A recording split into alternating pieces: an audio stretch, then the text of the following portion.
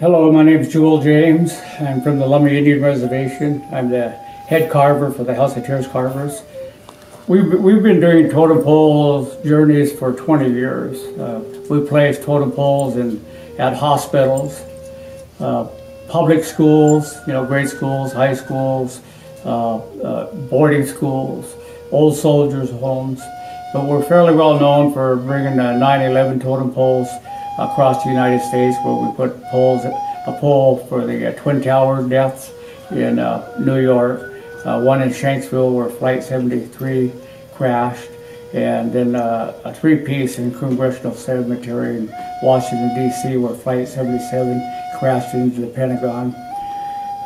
We've brought totem poles to the National Library of Medicine as well, a three-piece configuration.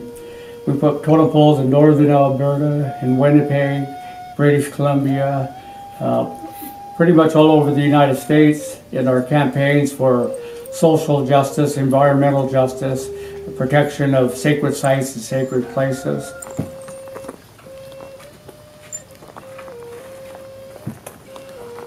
Having a carving shop will really give us a lot more time to work on the poles.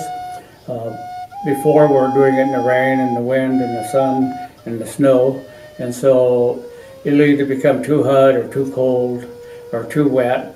You can't paint in the rain, and if you're using a planer to take the sapwood off the original log, you can't use that out in the rain either. So there's a lot of problems having a place where you can't carve with a roof and four walls around you. And so the carving shop is a way for us to work later into the night when we need to. We're still carving on and painting on the totem pole when we loaded up and went on the journey April 27th, and some of the work had to be finished while we're on the road.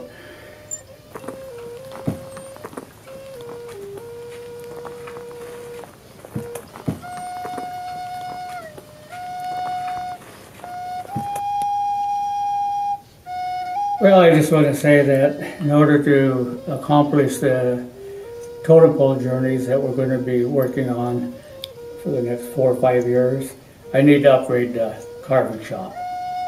It's incomplete.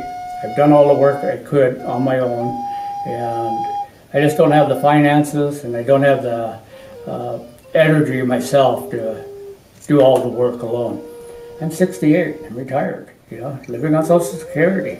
And it's just a dream to be able to reach out and say, can you help?